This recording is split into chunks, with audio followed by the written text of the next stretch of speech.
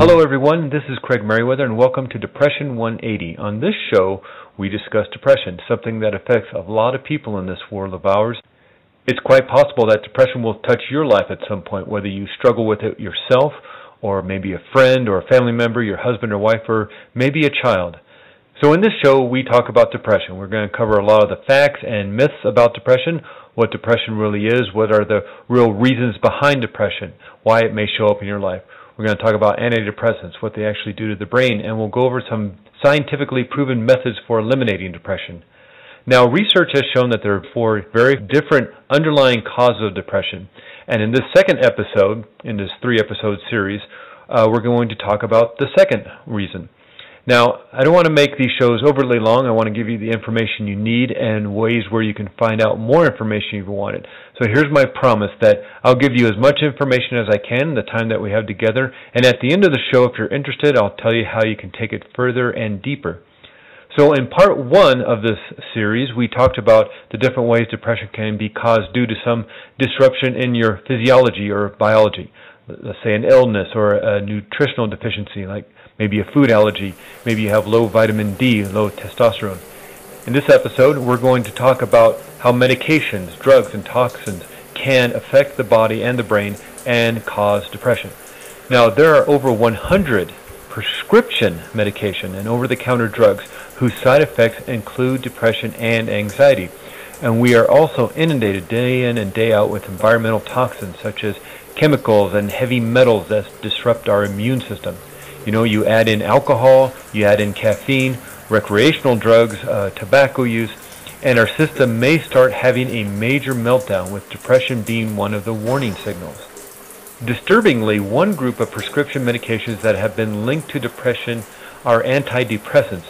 Now, you probably won't be told this when you pick up your antidepressants at the pharmacy, but some of the side effects in some of the most popular selective serotonin reuptake inhibitors, or SSRIs, such as Prozac and Zoloft, are depression, violence, and suicide. And that's a whole other episode in and of itself. So look out for that one. Now, some prescription medications for these next illnesses may cause depression as a side effect. Medications for ADD, like Ritalin, alcoholism medication, anti-anxiety medication, antibiotics, like I just said, antidepressants actually may cause depression in some people. Anti-inflammatory agents, arthritis medication, birth control pills, a huge one right there. A lot of women feeling depressed after they start a series of birth control pills. Blood pressure medication, cancer medications, heartburn medication, heart disease medications, painkillers, ulcer medications. And these are regular kind of medications that the general population might be taking. If you're concerned about the medication you're taking, talk to your doctor, talk to your pharmacist. There's also another way you can get some information. It's called a physician's desk reference. Now, this used to be, well, it probably still is, a big book that is found at most doctors' offices. It lists all the different kind of medications and how the dosage information and what's in the drug and what drugs not to mix with it and how much to give to children, what the side effects are. And this is information given by the pharmaceutical manufacturers. But now it's all on a website. And if you go to www.pdr.net, Physician's Desk Reference, pdr.net, and on this left-hand side there, you can enter in your medication, and up will come all the information you need to find out what the side effects are, dosage information, things to look out for. Now, if you're on multiple medications, you're really going to need to check with your doctor and pharmacist if you're feeling like something's not going right. Possibly the drugs could be interacting with each other and causing a negative reaction, such as depression or any other side effect. So that's prescription drugs. There's also recreational drugs, and by that I'm talking alcohol, caffeine, cocaine, ecstasy, marijuana, methamphetamines, tobacco. You know, these drugs in some people can cause depression. Now, I know caffeine is a big part of a lot of people's lives. You need that cup of coffee. And if you need that cup of coffee, like I just said, that you might be having some sleep issues, energy issues, something that you probably need to see a doctor for. If you enjoy a cup of coffee, enjoy a cup of coffee. But if you need that cup of coffee to get up in the morning or get that burst of energy in the afternoon, you're having some nutritional issues, you're having some sleep issues. Try cutting down the coffee just to see what happens. See if that's a factor in your depression. But of course, you got to be careful because caffeine withdrawal can also cause depression in some people. And I'm going through these pretty fast, so if something rings true to you, start doing your own research, start doing your own education and your due diligence. So we've had prescription medications, recreational drugs. There are chemicals that can actually cause depression. I'm talking about dry cleaners, chemicals, formaldehyde, which you can find in particle board and new carpet, household cleaners, paints, pesticides. If you test anyone anywhere on Earth, you will find they have about 250 chemical contaminants in their body fat, which has been taken in through either eating the substance on their food, drinking it, breathing it in, or by absorbing it through the skin. So these chemicals will disrupt brain activity, which can lead to depression, could lead to anger, other mood disorders. Here's a quote from Dr. Sherry Rogers. She says, "Everyday chemicals have the potential to interfere with the metabolism of brain neurotransmitters, or happy hormones, in a lot of pathways. They interfere with the synthesis and the metabolism. They block receptor sites, poison enzymes, and much more." So let me give you an example. There's a group of chemicals known as hydrazines. Now, these are colorless liquids that are used in rocket fuels, pesticides, chemical manufacturing, growth retardants, a lot of different things like that. Now, hydrazine is sprayed on potatoes. They do this to prolong the shelf life in the grocery store. Now, when absorbed into the body, hydrazine blocks vitamin B6 activity, which is needed for the manufacture of serotonin, that happy chemical, brain chemical. Now, there's enough hydrazine in one serving of fast food French fries or one bag of potato chips to obliterate all the B6 in your body.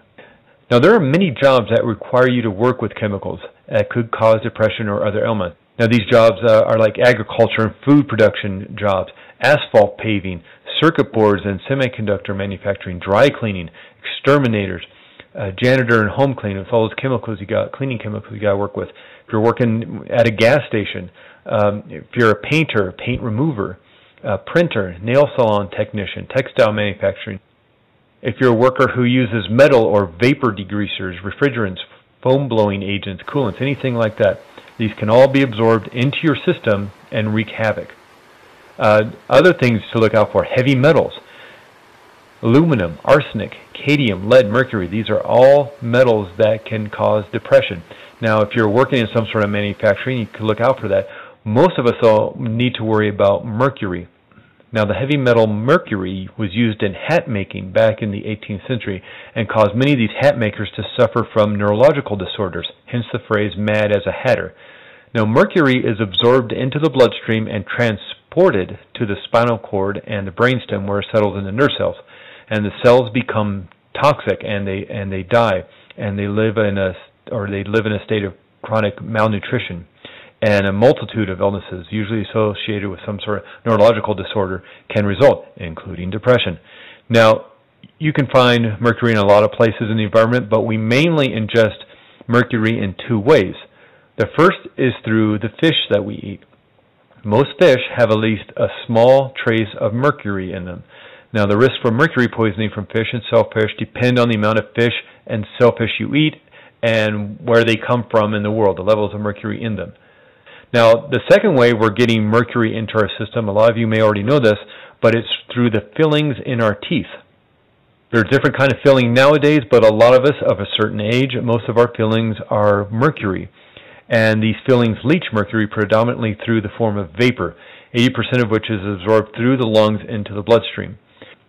Now, chewing actually raises the level of this vapor emission from these mercury fillings that we have, and it remains elevated for about 90 minutes afterwards. So if you're concerned about that, you really need to go talk to your dentist, see about getting those fillings out. I know there's some dentists who actually specialize in removing mercury fillings, so if you live in a big town, there's probably a few who actually specialize in doing that, so look around for that. And again, the Internet's a great place to start doing research about that. And of course, there are a lot of different reasons why depression could show up in your life.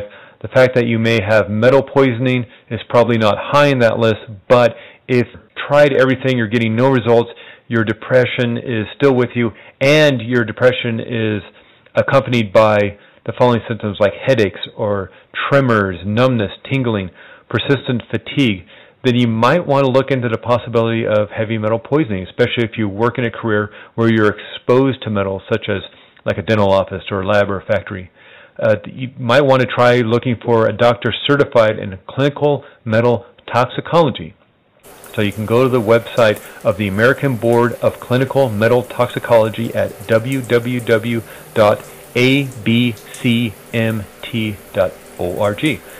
That's abcmt.org to find a doctor who could help you test yourself to see if you may be dealing with some metal poisoning in your bloodstream. So this was just a really quick episode on the second of the 4 real causes of depression. I'm not going to go into a big, long story about my struggles with depression. I already told my story in some detail on the depression and genetics episode. I do want to let you know, if this is the first time you're hearing me, I did suffer for many years from depression, struggled with it for a really long time. And the information from this episode and this whole podcast series that I'm doing comes from the research and the study I did to find my way out and eliminate depression. And after a few years of research, after some trial and errors on my part in finding out what works and what doesn't work, I ended up with this huge toolbox full of scientifically proven methods for getting out of depression.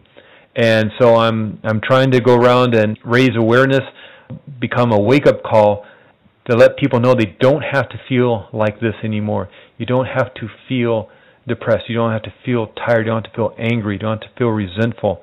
You can live a life of happiness.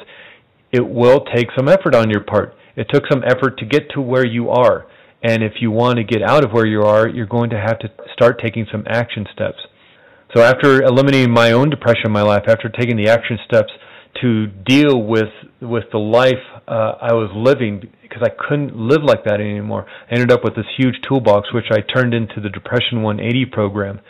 And it's a great resource because it takes out all the stumbling steps that I had to go through to find my way out. Wendy Love, who is the creator and author of the award-winning blog DepressionGateway.com, she says this about the Depression 180 program. This is one of the best, most thorough books on depression I have read, and I have read most of them. It is the most thorough account of all the strategies you could possibly employ to manage depression. If you want to get more information about the Depression 180 program, go to Depression180.com. While you're at Depression180.com, you can sign up for and download a couple of free audios. One is the 4 real causes of depression, and it's what we've been talking about in these last couple of episodes, but in a lot more detail. And the second one is all about what antidepressants are doing to your brain, and it goes into a lot of detail about antidepressants.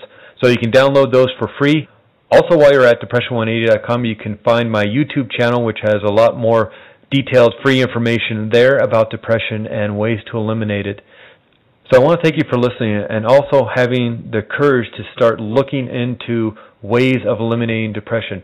It's not easy because depression really sucks that life energy out of you. You just want to lay in bed and you don't want to talk to anybody. I totally understand that. So congratulations on taking these first steps. This is huge. So I just want to tell you, you deserve to feel great. You deserve to feel happy. You deserve to have a great life. And if you're struggling with depression, it's not your fault. But it is your responsibility to get better and take some action steps towards eliminating depression. You need to start doing something. The results you have today are due to what you did yesterday or did not do yesterday. So if you start working on it today, tomorrow is going to be a lot brighter. So go to Depression180.com, check out what's going on there, check out the Depression 180 program and all the free stuff you can download. And that's it for this episode, and I'll talk to you next time.